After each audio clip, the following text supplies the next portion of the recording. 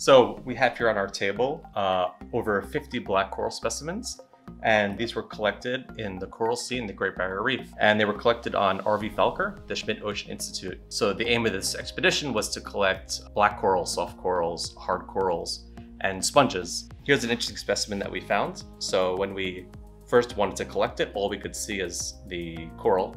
And when the claw of the ROV, or the remote operated vehicle, went to grab it, it picked up a nautilus shell.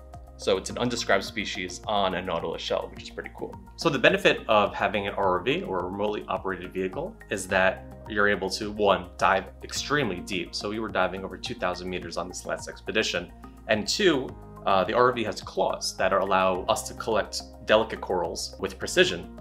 And it allows us to collect not only the coral, but what the coral's attached to. And in this unique case, we're able to see the attachment point between the coral and the rock.